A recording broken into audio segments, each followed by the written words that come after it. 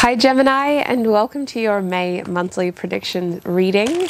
This reading is going to be a general prediction only, so if you are looking for a love prediction reading, I'm going to link it up here, and I'll also include it at the end of this reading. That love prediction reading is from the middle of April until the middle of May. So this reading is intended for Gemini Sun, Moon, Risings, or those who have strong Gemini placements in their chart. There's going to be a lot of background interference, y'all. I'm filming outside today, and the cockatoos are very chatty. We're just going to work through it. If you are not a Gemini and you are just here checking up on a Gemini that you're interested in, you're more than welcome to stay. I just need you to know that I'm a very honest reader, so if you hear or see something you do not like, you have been warned. Now, to start your reading off, I'm going to pull a card from my Gem Oracle deck. This will give us the overall theme that you can expect to experience in the month of May. For Gemini, please, Spirit, what is their overall theme in the month of May? Oh, Gemini. Things are looking up, sweet pea. We have rose quartz coming out for you. So rose quartz in this deck is associated with the air element. It's also connected to the planet Uranus. We have the number 27. We've got the root chakra at the bottom there, and we have this stretchy yoga pose. Now, I need to learn these yoga poses because I just give them my own little nicknames. I feel some interesting themes for you in the month of May, Gemini. I feel with that root chakra, it's all about embracing a stable sort of foundation for yourself. But I can't help but feel Uranus pushing you to extend beyond your comfort zone here. I think that some of you are not going to be happy with that push, while others of you, maybe this is instigated. This is your element, air.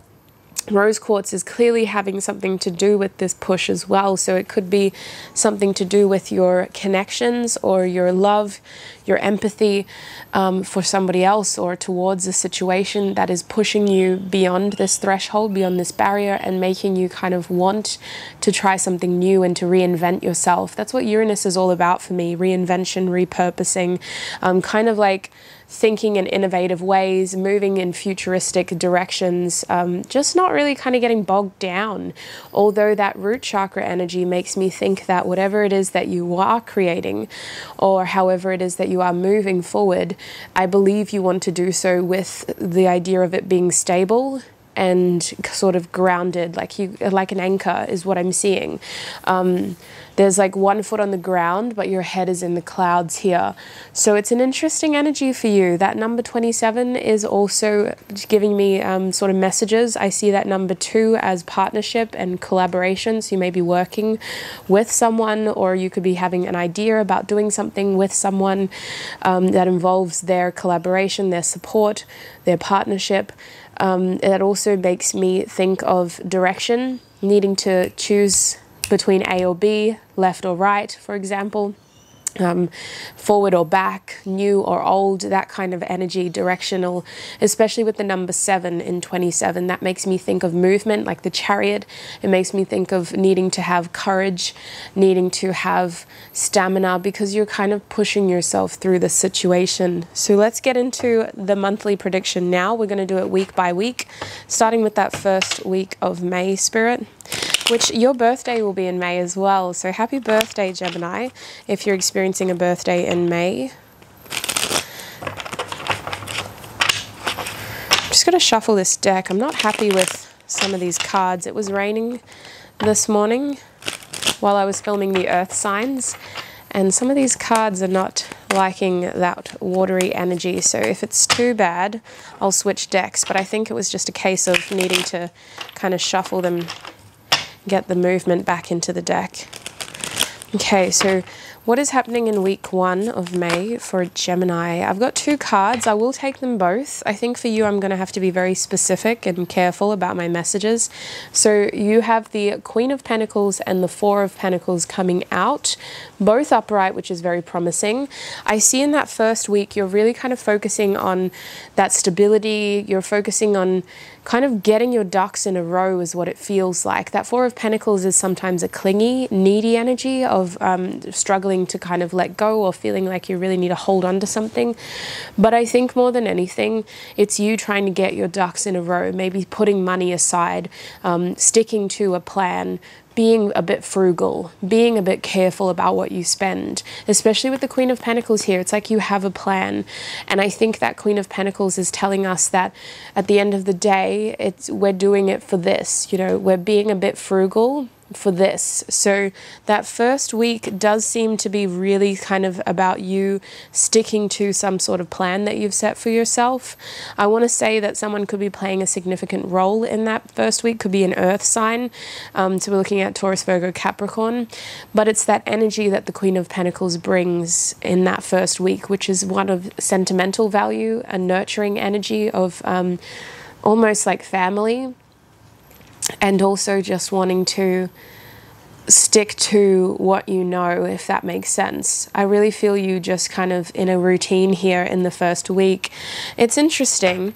Maybe you're just working on your health even, some of you. But I don't think so. This feels very much like a budget. Like you need to be careful. You need to cut back here in order to save there. And it's all for this and it's all for that. And yeah, it feels very careful, practical, and like responsible. Like a typical earth sign when they're trying to work towards a goal. All right. What is your challenge in the first week, Gemini? What is Gemini's main challenge in the first week? Gemini's main challenge in the first week. We have the Page of Wands in the reverse position. So as a challenge, this is looking like impulsive actions, okay? Doing something without thinking. So your main challenge here in the first week has to do with kind of your impulsive thoughts, your impulsive actions, especially if you're wanting to stick to a plan or a budget.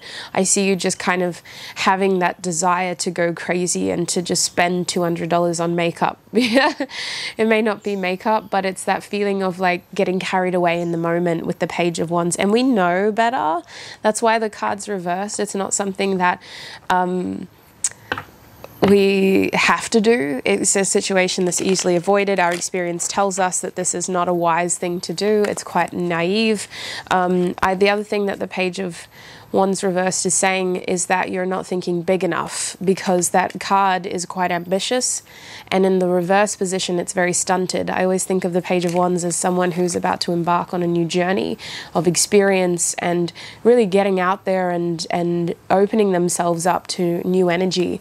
And when it's reversed, it feels like we're stunted there. So a challenge here may be allowing kind of little things to come in so that we don't accidentally bend and break and end up, you know, it's like that idea of restriction and prohibition, and people, you know, too much of anything is bad for you, but when you kind of say you can't have it, it makes you want it more. So consider that as well as your main challenge in the first week. Let's get some advice for that week one for Gemini spirit. What is the advice for Gemini in week one? In week one, we have two cards, and they were both kind of talking about what I was saying. We have the Crone, which is the number 13, and we have the Stone, which is the number 67. I had to think about that. 67. So the Crone is really encouraging you to think, to be wise, to use your experience to help you get through your challenges, to plan ahead, to trust your gut instinct as well. That's the thing about the Crone. It's a very wise and mature energy, and it's very gutturally, throat chakra sort of gut instinct energy.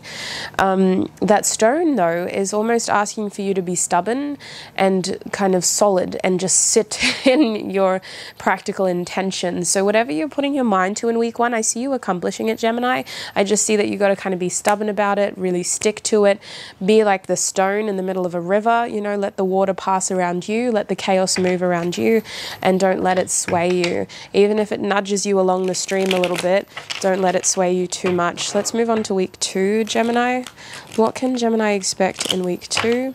I'm getting a lot of interference in terms of messages. So I do sense that this Uranus could be talking about friends as well, maybe getting more social in the month of May, or making some important conversations in the month of May. What's happening in the second week for Gemini spirit? What's going on here? What's happening in the second week for Gemini? There we go. Again, 2 cards. Spirit really wants to come through for y'all.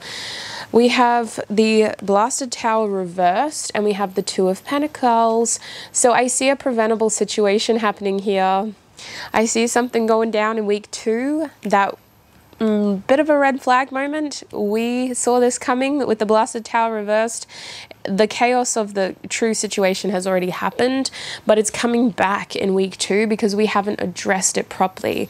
I talked about this in another sign, but the main reason that this is happening is because the catastrophic, sudden, unexpected event has already happened, but instead of cleaning it up properly and building our new foundations with stability, we may have either created weak foundations, or we haven't given that situation enough appropriate time to clean up and to restart appropriately. I think that this is entirely preventable. I think that you're experiencing something in week 2 that you've already been through before, and I think that it's not as drastic this time, but it's certainly still triggering because it still resembles a chaotic situation that you've previously overcome. This is connected to your lifestyle, to your physical situation, to your money. I don't see this happening in a relationship sense with the 2 of Pentacles coming out. I see this either being related to your career or being related to your daily routine, your lifestyle. The reason why this is happening is because we need to really fix that area of our life up, because it seems to be spinning out of control. We need to create more stability in our finances, in our career, and we need to kind of be more practical about how we spend our time on a daily basis. I think that you need to give yourself more outlets. I see you just kind of getting stuck in the cycle here, and we need to do something new. And week 2 in May is the week to address those issues with your scheduling, your time management, and how you manage your money. And what I'm talking about with money here with the 2 of Pentacles is like a weekly budget or a weekly shop, or even a long-term goal. But I would see the 2 of Pentacles as more of like a practical daily thing, at the most a weekly thing. So this is coming up again because it's kind of, it needs to be addressed now. It's getting a bit catastrophic here, and we need to put like a more stable system in place to support our goal. What is the main challenge here in week 2 for Gemini? What is the main challenge here in week 2? I'm only going to take the top one because it's basically confirming the overall energy. We have the 2 of Pentacles again as your challenge. This goat, this Capricorn, it could be that you're stuck in the same routine and it's time to try something new. I just feel like balance here with your daily life, getting more energy in. And I just think that, you know, you've got the rose quartz as your overall energy, this innovative, forward-thinking, compassionate, desiring sort of stability energy. And then your actions are so repetitive and a bit mundane, like it just seems to be the same thing a different day here. So the challenge here is to bring about harmonious change and to balance out your material world. What is the advice for Gemini in week 2? You got a lot of cards, sweets. We have the Orphan coming out for you. So this is the number 5. I'm going to give you key dates at the end of your reading, but I see with the number 5 that the goal in your second week is really to change, to make changes, to grow, and to kind of make changes to help you feel less alone, if that makes sense. Because I see this Orphan being an energy of feeling without, feeling like you're missing out on something, feeling like you don't have enough of something, feeling like you're not getting enough, whether that's connection, whether that's time, moments in the sun, you know, just feeling like you're missing out. So your advice here is to not let that feeling get the best of you and to do something about it, basically, in the second week of May.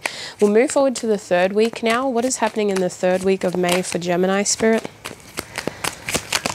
We have the universe. A lot of major arcana under this card. We also had the Hermit and the Empress. The universe is ruled by Saturn, so you've got a very practical, earthy energy about you this whole month so far. And I think that it's helpful in terms of hustling and doing what needs to be done. But I also think that it's putting an immense amount of stress and pressure on you. And it's maybe making your mind wander in ways that aren't exactly helpful, because on one hand I see you are thinking so much about the future, but on the other hand your energy is so invested in kind of just this grind, this hustle, so you're not really syncing up is what I mean. And it could be a case of escapism through thoughts, but it just feels like, again, foot on the ground, head in the clouds, like I felt in the beginning. The third week of May, I see you as really trying to focus on finishing something, doing something for the sake of like getting it done. This could be about finalizing something to do with work, to do with study. The universe is very much a celebratory energy of like, look at me, look what I can do, look what my hard work has done, feeling proud of yourself here in week 3 because of what you've been able to do for yourself. For some of you, I sense a nail in the coffin moment here in week 3, where you've once and for all agreed or decided that this is the end of the road, and from here on, you know, this is what you're going to be doing for yourself. It's kind of like you're saying goodbye and you're welcoming a new chapter here in week 3. What is the challenge for Gemini in week 3? The challenge here is, again, the world. They're giving me the world with the Ace of Pentacles. So the challenge is saying goodbye, wrapping things up, tying up your loose ends, and getting ready for this new beginning. I see success here with the Ace of Pentacles. I see a long-term stable option for you. I see that it is very much about how much you're willing to invest with the Ace of Pentacles. The Ace of Pentacles is like a seed. You're given the seed, but you're the one that has to water it. You're the one that has to fertilize it, cultivate it until you can harvest it, essentially. So amazing long-term opportunity here. Your challenge is to tie up the loose ends, really get the ball rolling in that third week, which is like maybe your birthday week for some of you, and welcome this new opportunity in. So what is the advice in the third week of May for Gemini? What is the advice in the third week of May for Gemini? We have the Mystic coming out. So you're actually being encouraged to try not to stress about the things that you don't yet understand, but to ultimately trust your gut instinct and to trust what you envision yourself doing in the future. I feel like your mind's eye has its eye on the prize in terms of where you want to be next, what this new opportunity will look like for you, and how you want it to shape itself in your future. So stay attached to that vision and try not to worry too much. I know it's easier said than done about what you cannot see with the Mystic here. You're really being encouraged to stay connected to that gut instinct, though, to what you feel within your gut instinct, which is connected to your throat chakra, what you feel is best for you in that third week, and make decisions accordingly. So third week will transition into the fourth week now, Gemini. What is happening for Gemini in the fourth week of May? Those cicadas just got really loud. We have the Princess of Wands for you again in the reverse position. This is basically the Page of Wands in this deck. Wow, more fiery energy. We had you over here on the first week with the Page of Wands reversed. Now we've got you at the last week here. So, like I mentioned before, the Page of Wands is a frustrating energy, feeling like you can't kind of take that leap or that journey or embrace new energy. So this is a feeling of feeling frustrated in your fourth week here, maybe a bit frazzled. I think that you're in out of your head here, like in the sense of you're experiencing something that you haven't experienced before, and it's making you feel anxious about how well you can deal with this pressure, how well you can cope with this new situation. So let's have a look at your challenge and then we'll get advice. What's happening in the fourth week of May for Gemini?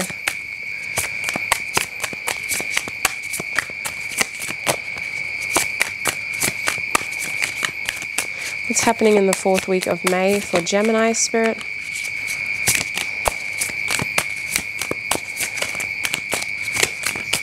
Okay, we have Strength in the reverse. So a big challenge here in that 4th week has to do with courage. Having the courage, having the patience, also just having the compassion towards yourself to adjust to this new situation that you're dealing with.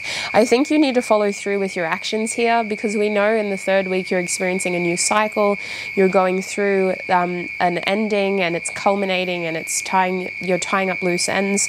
You need to kind of see it through in the 4th week and commit to the road at hand, or the task at hand, I want to say, but it feels like a journey for you. It feels like you're pivoting in a new direction. What is the advice here in the 4th week of May for Gemini? Keep your eye on the prize. I saw the medallion. Keep your eye on the prize, Gemini, in that 4th week. Don't get disheartened. Just because your environment appears to be lacking, just because it feels like you're in this desert and that you're not going anywhere, don't lose sight of your overall goal here. Keep your eye on the prize in that 4th week of May. I feel like the desert is also encouraging you to be very aware of the situation that you're in, you know, making the most out of the situation that you're in.